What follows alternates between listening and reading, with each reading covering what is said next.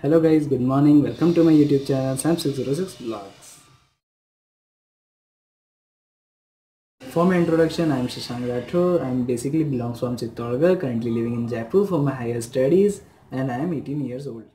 Mine, and you can say a review video of the Ford EcoSport 2018. So let's roll the video. Profile of the car. The front profile of the car is completely changed from the previous generation. As you can see, the grille is highlighted by the chrome. Newly added projector headlamp with one halogen bulb, and a new signature style of the car is there, which is DRS daytime running lamps, and just below it halogen bulbs are present. Now coming to the side profile of the car. Car comes with 16-inch alloy wheels, which is top end variant in petrol version, which is in titanium, and 17-inch alloy wheels in titanium plus, which is diesel variant.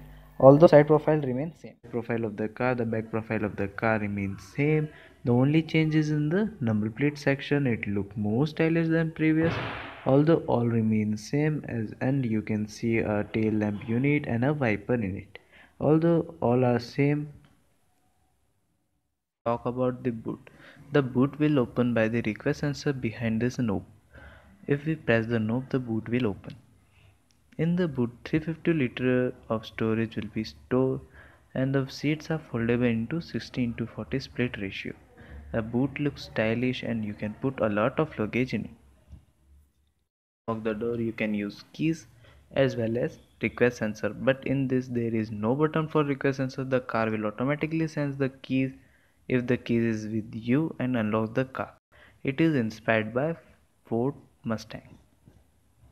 And this is the front door of the car which you get.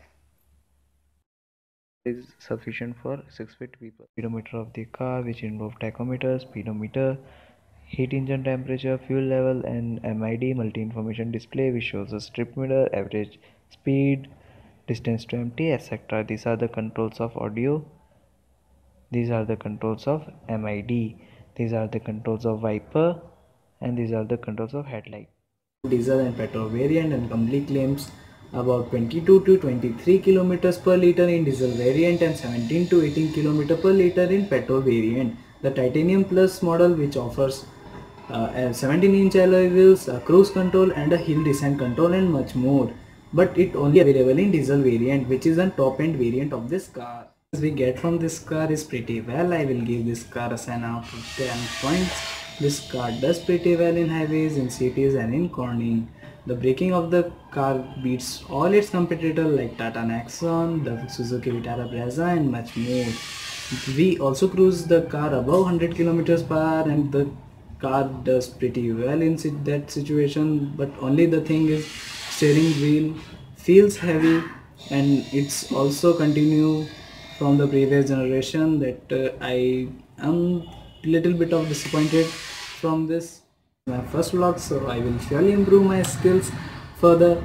And if you like this video, please give this video a thumbs up, and thanks for watching this video. Please subscribe to the channel for latest update and share the video. Bye bye.